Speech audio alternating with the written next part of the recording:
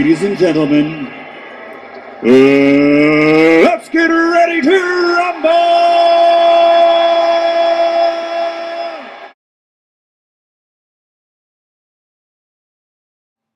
Atheists, Godless Iowan, and Aron Ra refuted.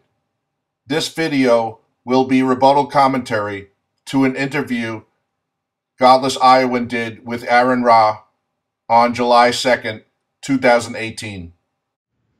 Yeah, and they have no real arguments that they can actually present in a logical and rational manner. I mean, you've had some recent discussions with like Kent Hovind and George Lujack. Ugh.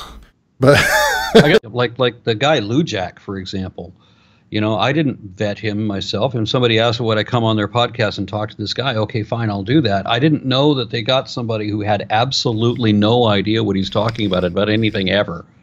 He had less of an idea about his own stance than he did about evolution or anything along those lines. He was amazing.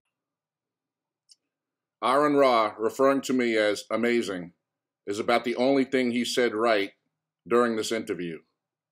He didn't vet me, is what he is Monday morning quarterback whining about. This only shows that Ra didn't come prepared to debate me. Was Ra seeking weaker opponents? When I come to a debate, I am ready. Aron Ra could have easily vetted me by going to my website, scripturetruthministries.com, or by reading my book, Mysteries of the Scriptures Revealed.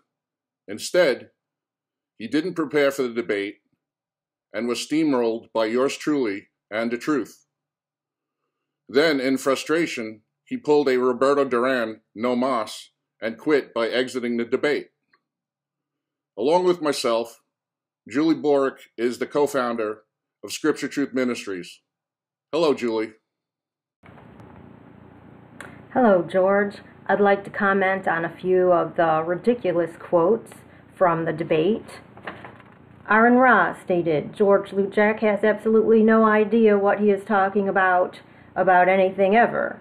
Godless Iowan then chimed in saying he had less of an idea of his own stance than he did about evolution or anything along those lines. Well, I'm happy to be here to bear witness that George Lujack absolutely knows his stances quite well, and he is the greatest, most knowledgeable minister during these end times in which we are now facing. One thing George Lujack has convinced me of is that verifiable science absolutely does not contradict Scripture, and that Darwinian evolution is not verifiable science. Many atheists have become disillusioned with organized religion, as I did.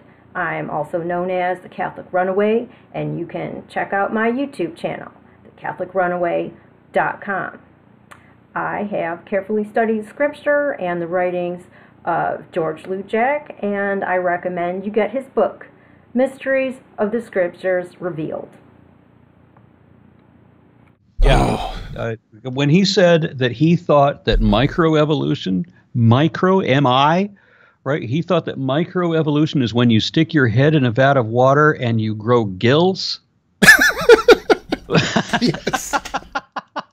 Well, congratulations, you are the dumbest motherfucker I've ever talked to. Did I, George Lujack, say that microevolution is when you stick your head in a bucket of water and grow gills? Okay, I know you, Aron Ra, cannot possibly be that dumb, that utterly stupid, and I know that you are speaking to your dumbed-down audience, hoping to pull the wool over their eyes. Let's go to the videotape. Okay. Ask me the question. You don't like the answer. I can't help you. Wrong, George. Oh, that's I don't think so. But there are limits to wrong. it. Okay, there are limits. I can George, flap my arms. George. Hold on, I'm not done answering the question. I'm not done answering. You don't want to hear my answer. Okay, just go ahead. Go ahead. But just there are limits to that evolution. I can go and flap my arms all day long, and I'm never going to sprout wings and fly away. I can spend my life submerged in water, and I will never grow gills behind my ears like Kevin Costner did in Waterworld. That's not evolution. That's science fiction. Okay, so now I have a more important. Can I ask something real quick? Hold on. So do you literally believe in water? Hold on. Let me ask this real quick. Do you literally believe in the movie Waterworld that Kevin Costner stuck his head in water and grew gills? No, of course he doesn't believe that. No, hold on. Let him answer. I don't. No. I'm saying in the movie, do you think that that's how Kevin Costner got his gills? He was a mutant. He became a mutant. He was born. Whatever. They didn't say how he got them. He just. That didn't answer my question. That didn't answer my question. Cool. Hold on. Do you think that he stuck his head in water and grew gills? No, that's not what he thinks. Guys, we're getting way off track, and I'm getting tired. No, this is exactly on track, Kyle, because that's exactly what he said that happens. It's exactly what he said that happens. He thinks that if he sticks his head underwater, he can grow gills. Okay. I'm saying the movie. Like as far as evolution goes. Okay, I got it. This is not in question. The movie portrayed that. Okay. So, Aron Ra, I have just exposed you as the disingenuous, misinforming, lying atheist that you are. Let me further elaborate. Sticking your head in a bucket of water and or a human being such as Kevin Costner in Waterworld being born with gills is not my explanation of microevolution. I refuted the idea that this type of evolution promoted by Darwinian evolutionists could happen. I never referred to it as microevolution, and I dubbed it science fiction.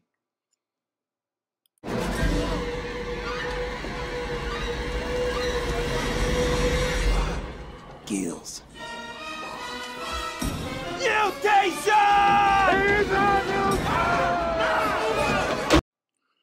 Punctuated equilibrium in evolutionist circles is the faith explanation given to account for the lack of transitional fossils found in the fossil record.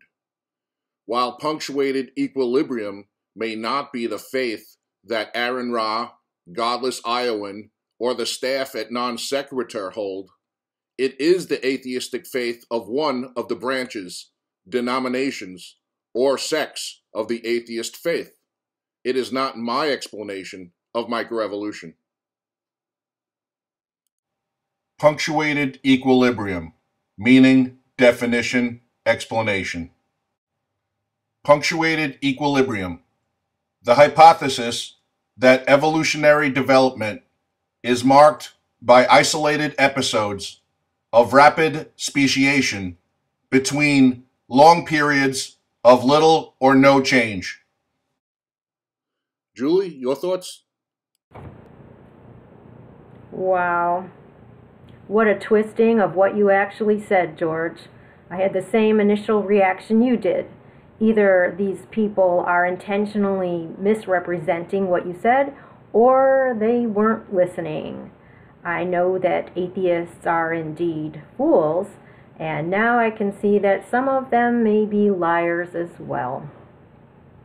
I don't know if you saw his return against King Crocoduck, but he at one point said, well, yeah, I can see that mutations could be beneficial, but I don't see that we have mutations in humans, because what did the human turn into?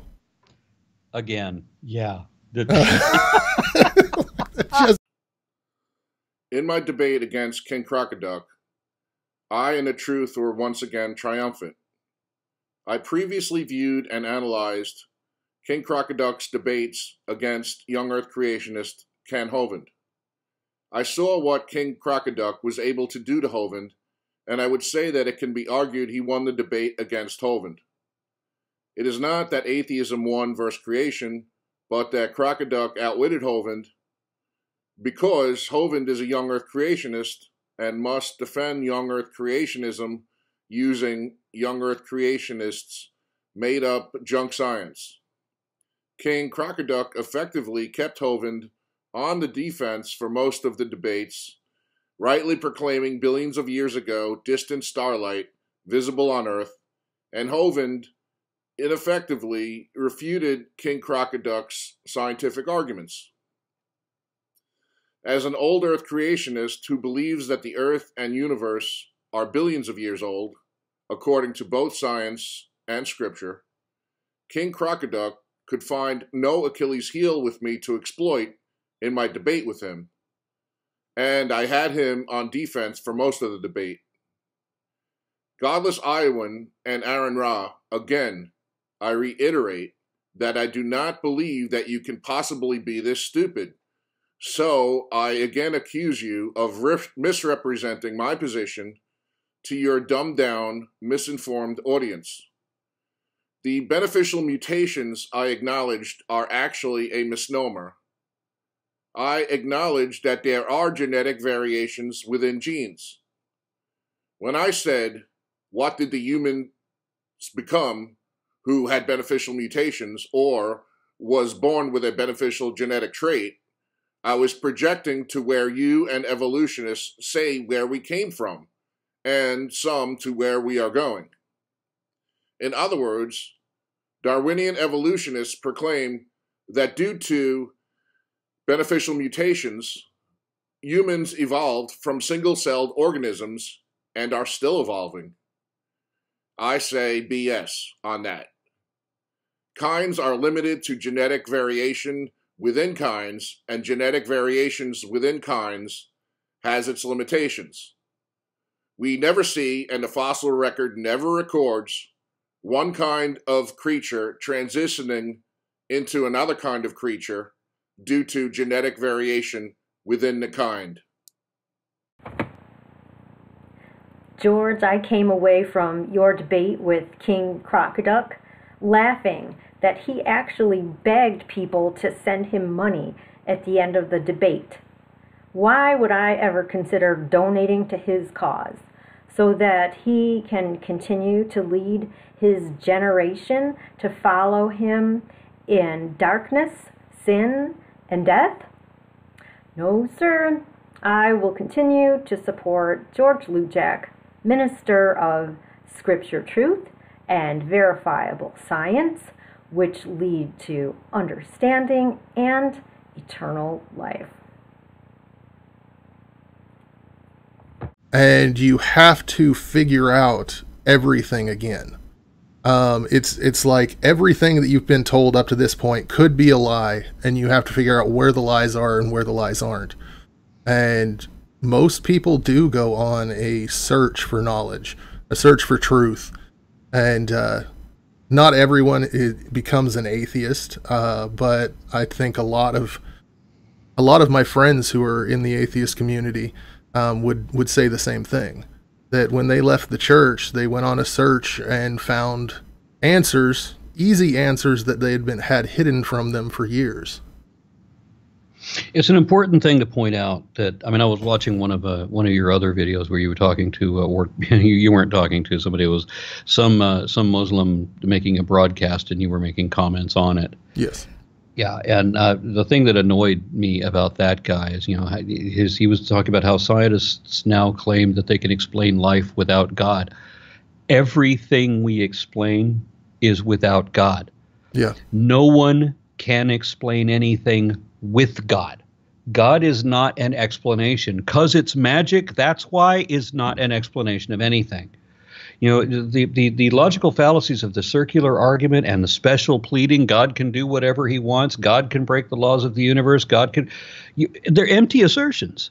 Yeah. And the biggest problem that I have in trying to explain anything to religious people is to try to get them to understand that you can't just state facts that are not facts. If you say it's a fact but it's not a fact, that's a lie. Yeah. So baseless speculation asserted as though it were fact is dishonest. You have to have evidence to back the position. You have to be able to show that it is correct before you can say that it is. The truth is what the facts are. So, facts are objectively verifiable, and if it's not objectively verifiable, then it's not a fact. And likewise, I know that I know that I know there's a God. No, you don't know shit. You don't know anything. Until you can demonstrate it, because knowledge differs from mere belief. And I know that everybody that's familiar with me has heard me say this a billion times. At like every interview I say this, but I mean, Knowledge is demonstrable with measurable accuracy. If you can't verify the accuracy of your claims to any degree at all, by any means whatsoever, then where the fuck do you get off saying that you know it? You don't know it. No. You're just asserting it. And that doesn't mean anything, because you get all these different people from all these different religions who all assert that theirs is the absolute truth and the revealed word of the one true God. Logically, only one of them can be right. And the probability is that they're all wrong. Yeah. But if any of them says that they have the truth and they can't show the truth of it, meaning the objectively verifiable facts, then none of them have the truth. Godless Iowan and Aron Ra claim to be on a search for knowledge and truth, but in their quest, they begin their journey with a logical fallacy. There is no God.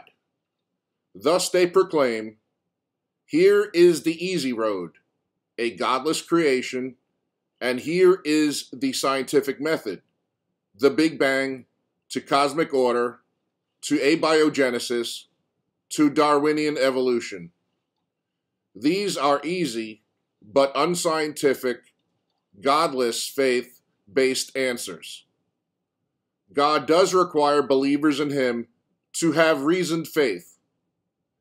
Another logical fallacy Aron Ra asserts is that there are many denominations of Christianity and only one can be right, or they are all wrong. Then he presumes atheism, a faith also, is true by default. This is the same logical fallacy that the Catholic Church uses when they proclaim that they are the one true church. And if the one true church is not the Catholic Church, then which church is? This is like asking a man, when was the last time you beat your wife, to a man who has never harmed his wife? Julie? George, it's a tragedy that so many people, after discovering incongruities within their own church, have accepted the deceptive arguments of anti-God people who claim that the Jewish Messiah was a fairy tale character and that the God of Abraham, Isaac, and Jacob was a cruel, evil murderer. It's so convenient for these people to accept atheism and throw out God. How I wish that I had studied the scriptures thoroughly early on in my life, rather than wasting time and money involving my family in churches. I could have simply presented them with your comprehensive book, Mysteries of the Scriptures Revealed, and they would have had the truth and understanding from the start. It seems like we live in Bizarro America. This is what it really seems like right now. And I know that there's been bad times in our past, but you really thought that once we got out of the Bush time period, that things were going to turn around. We were going to start embracing science. We were going to start actually working towards healthcare. And when I thought that Bernie was going to win the nomination, I was so charged, energetic. I felt so powerful because we were finally going to start fixing the things that were so long overdue to be fixed. And instead, we went screaming in the other direction, on fire. Yeah. Oh, yeah. And like I said, I can't watch the news anymore because the second I do, I just get angry. The first words out of any newscasters when they say Donald Trump did this, I know it's something dumb. There's never been a single smart thing that he has done since he's been... Have you ever talked to a Trump supporter? Isn't it amazing? Where the hell do you get your graphs, and what program do you use to turn them upside down so that they look the way you think they do? Oh, they are anti-Trump, Bernie Sanders, socialist Democrats. What a surprise. These are the easily duped types who believe whatever the mainstream media feeds them, as well as what the public education evolution establishment has already fed them. No wonder they display a lack of critical thinking ability. Listen up, atheists. God never asked anyone to obey him through the teachings of a particular church denomination, many of which misrepresent some or most of God's word. God desires his followers to search for him and find out the truth about him through the Holy Scriptures and believe in him through reasoned faith. Yeshua, Jesus, said in Matthew 7, verse 13 through 14, that the road is narrow that leads to eternal life, and not many find it. Scripture Truth Ministries can guide you to that narrow road, or you can choose to remain on the atheist road of despair and hopelessness that leads to death. Julie, I'll let you have the closing comments. I have some advice for Aron Ra, Godless Iowan, and all their atheist followers. Don't waste any more of your time on earth in vain trying to disprove God. Seek your Creator, who made all things, and who is soon about to make his presence very well known. Come out of your death cult and visit our website, scripturetruthministries.com. I guarantee you will be amazed and blessed.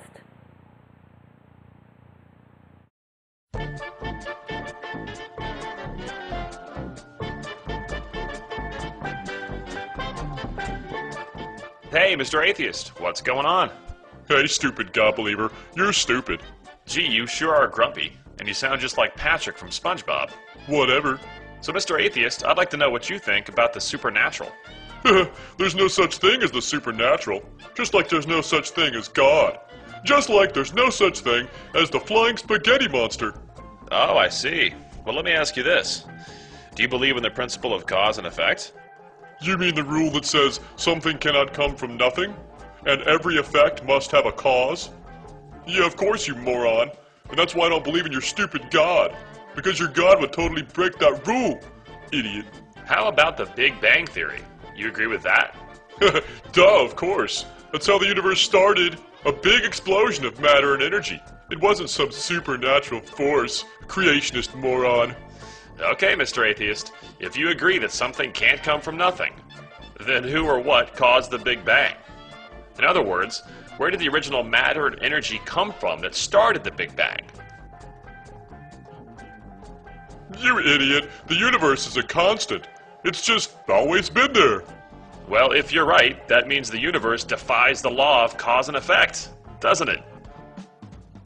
And that would make the existence of our universe supernatural, which means we both believe in a supernatural cause for our existence. Well, you idiot. The universe just kind of started on its own. The Big Bang was how the universe created itself. How would the universe create itself? That would also break the law of cause and effect. You just said that was a big reason you don't believe in God. So then, shouldn't you stop believing in our universe? Well, haven't you heard of virtual particles? Scientists have found particles that might come into existence from literally nothing. So maybe something can come from nothing. Well, if you're right, doesn't that make God scientifically possible? Well,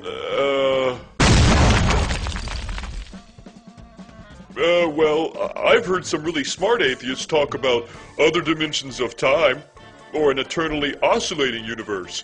Stuff like that might explain a universe without a first cause. Wow. Well, can those things be observed scientifically? No. Isn't that one of your biggest complaints about God?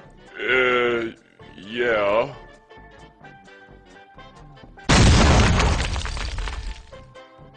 Never mind. I've decided I don't totally agree with the law of cause and effect, okay? Okay. That means you can no longer use that law to argue against God.